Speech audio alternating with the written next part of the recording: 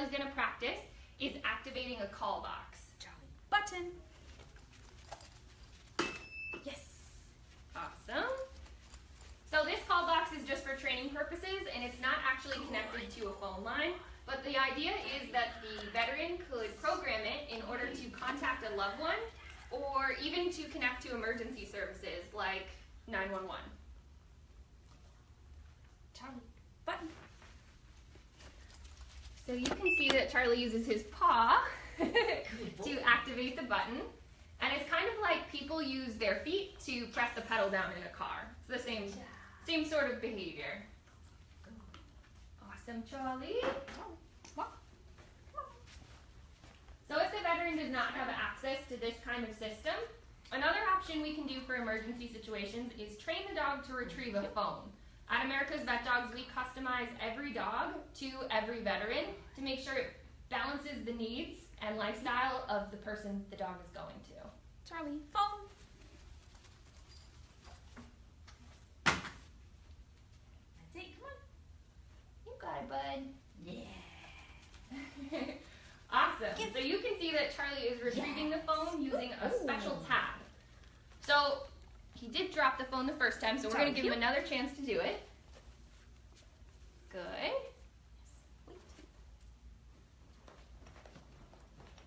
Mistakes are really just information for us during training. They're no problem at all.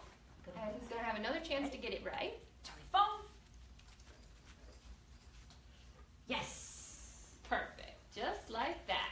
Good. Excellent. So he retrieves the phone on that strap in order to minimize the risk of damage to the phone screen.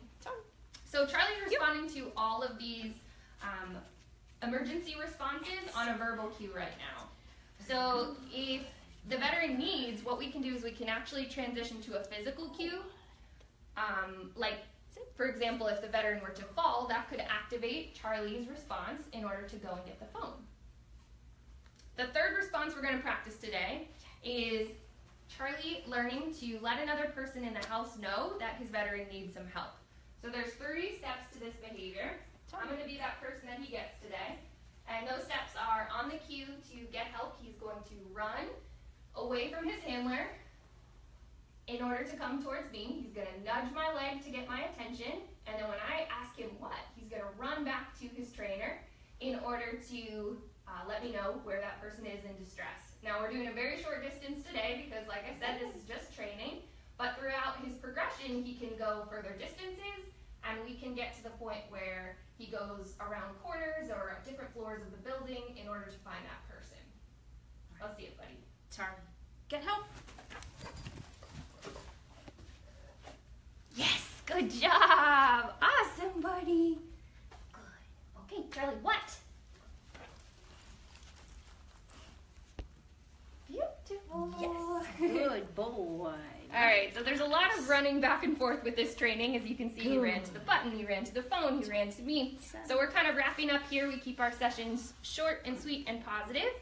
But as a final note, we would love for you to spread the word about America's Vet Dogs. If you are a veteran or you know of a veteran that could benefit from a highly skilled service dog like Charlie, please visit our website, vetdogs.org, to get more information, because we are here to help. We're located in Smithtown, New York, and we serve veterans of all eras at no cost to the veteran, and we are here for you guys. So we would love for you to check back in next month in order to see Charlie's training progression. And but for now, we